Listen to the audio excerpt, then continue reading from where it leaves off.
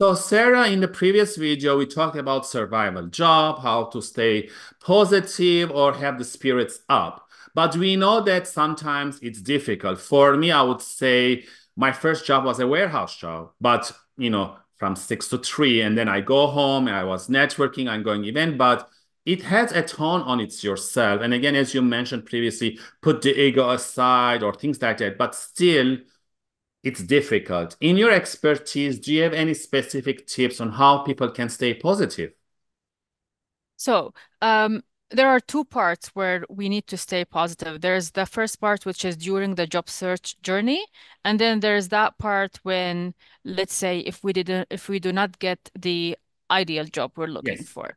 So, shall I focus on the first part? Yes, let's focus on the first part. Yeah.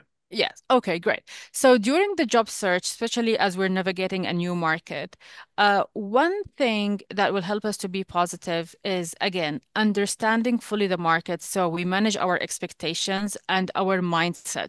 Hmm. So if I am very clear about the situation, learning from other people's experiences, but not projecting them on myself, of course, but learning, hearing other people's stories, understanding the expected challenges and what could happen, let's say maybe tentatively, like, or potentially in 6 months if I didn't find Hmm. a job.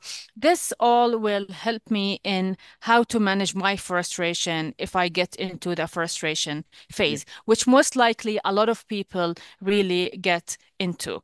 Yeah. So that is the first part. Now, I usually, when I work with my clients, I go in details through the change management cycle, Mm. which is it's a lot of I would say mental exercises. Yes. It's easier said than done.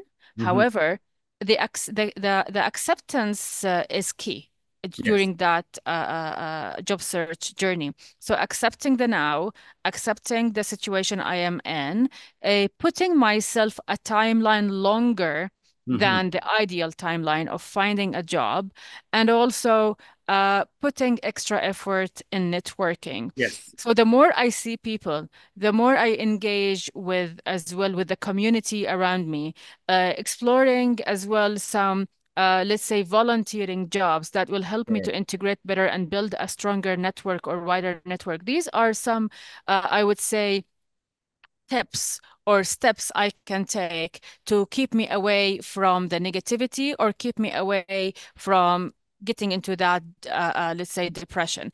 The other aspect is seeking a mentor. A Hmm. mentor could be, and if someone cannot afford a career coach, that's totally okay. But a Yes. mentor could be someone who has been in that experience before you. So you actually build a trust relationship with them. You can ask them for feedback. You can ask them like about some resources even to share with you. A Yes. mentor could be as well someone from the same industry you are Hmm. seeking, or maybe an association of your field that you become a member in and you start to engage with their Yes. activities, events, and so on. So there are different avenues of where to find a mentor during that process. And a mentor is someone who will actually even um, hold your hand in downtime. So Yes. I definitely encourage that to keep you I to keep tell my yourself clients like positive. have a schedule, don't apply on 24/7. Monday mornings, maybe networking, Monday afternoon, maybe as you mentioned, mentoring, maybe Tuesday morning, go for out, go for a walking, maybe Tuesday afternoon, meet a friend for a coffee, have a conversation. So have variety of things. And again, volunteering is important, networking is key, especially people from Middle East, they don't understand the power of networking, which might be talked about in the next videos. So that's Yeah. key. And then especially also other thing, celebrate small wins. You got an interview or you Yeah, got I a love that. interview or even something small because the mind, as you mentioned, needs that positive endorsement because otherwise you can be very much in downfall.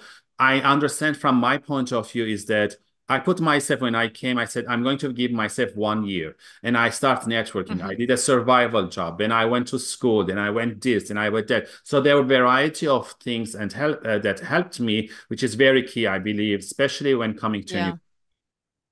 Oh, definitely. You mentioned a very important point, which is the schedule. Yes. So and again, since if we are, especially like when you are without a job, you Mhm. have that luxury of time. Yes. So having that schedule and investing your day, whether, as you said, attending conferences, events, workshops, and so on, that is very important as well to keep yourself busy. Mhm. And again, a walk, especially in the nice, I would Yes. say, neighborhoods of Canada, wherever we are, Great. is Great. definitely Mhm. something that can Yes. give you a peace of mind. So, yes, having a schedule and being accountable to it. Yes. Accountability, I use it a lot as well with my clients when I work with them, Mhm. because I always tell them, it's you who would do things, not Yes. me. I will give you all the guidance, the Yes. coaching, the tools, the resources. But if you yourself, you're not on top of it and you're not like, focused on it, Doing the work. no one will help you. You need Yes. to help Yes. yourself at the end of the day. Yes. So definitely the schedule will definitely I help. totally agree with you. Again, thank you for those great tips, Sarah. Again, for the audience watching or listening, if you have any other tips, you can leave them below and tune in next time for another great question with Sarah.